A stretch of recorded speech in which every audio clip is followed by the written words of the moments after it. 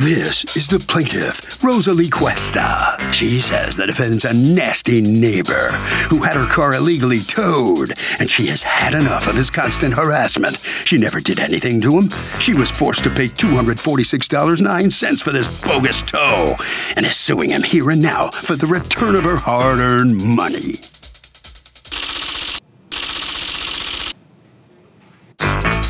This is the defendant, Jesus Maldonado. He says the plaintiff blocked his driveway with her car because she likes to start up with him, and he simply called the cops and she was given a ticket. After that, the city came and towed her car away, and now she's mad at him? Please, the plaintiff's the one instigating things. She blocked his driveway and got what she deserved. End of story. He's accused of getting into it with a neighbor.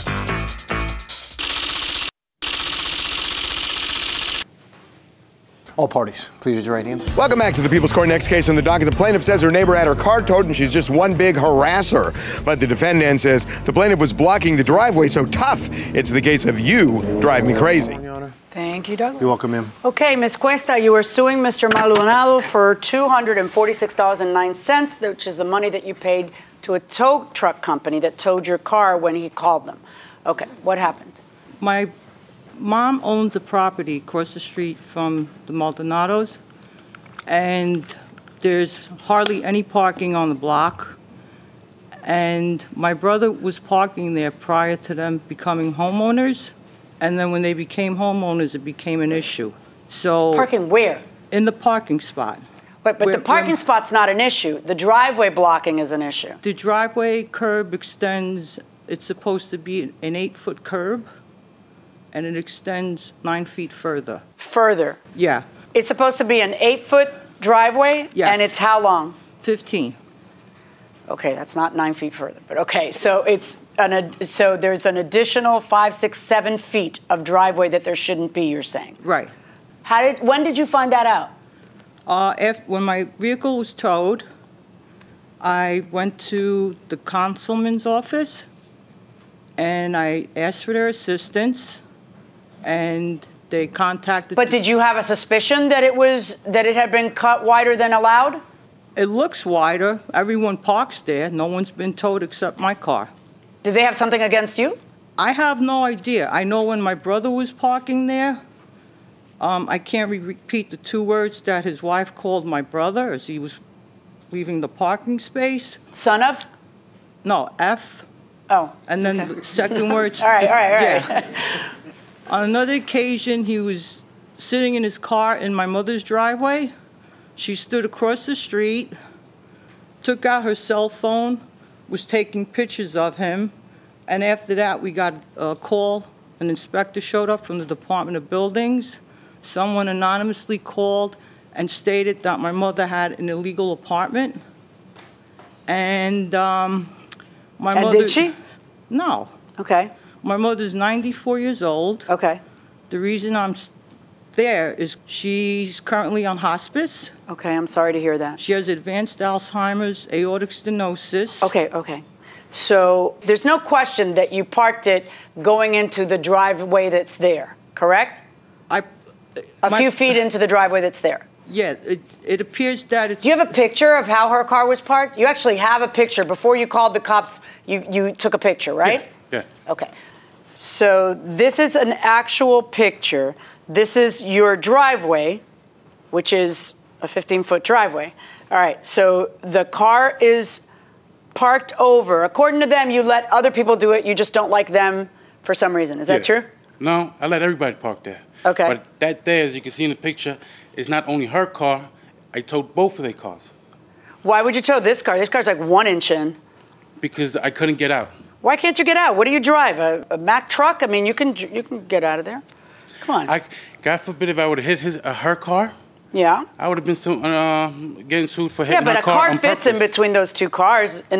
I mean, from looking at these pictures, a car fits. If it would have, the cops would have never. Why don't you like them? You're entitled to not like them. It's okay. Has there been some bad blood? Is this your wife? Yes. Okay. So is there like a perennial problem with this family parking there? Is that what's going on? No. Everybody from, like she said, the block parks there. There's never been an issue.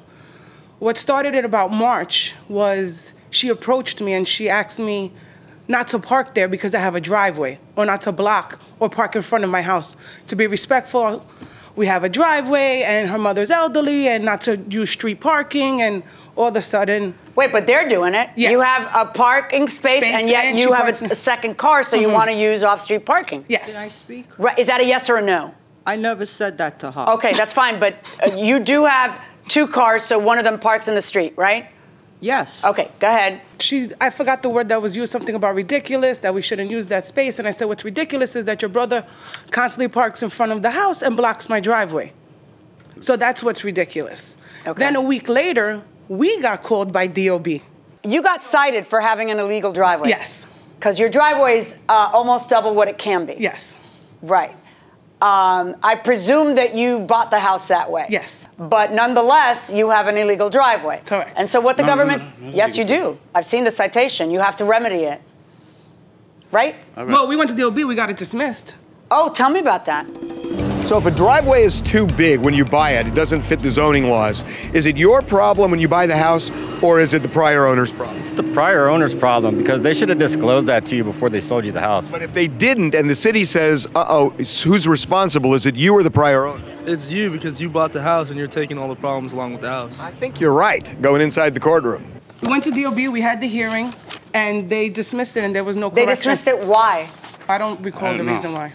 Can I see any paperwork you have to show why? Did they tell you had to fix it anyway? No. When did this happen? You were told when? September 16th. Has there been a second citation issued to you? Yes. Yes.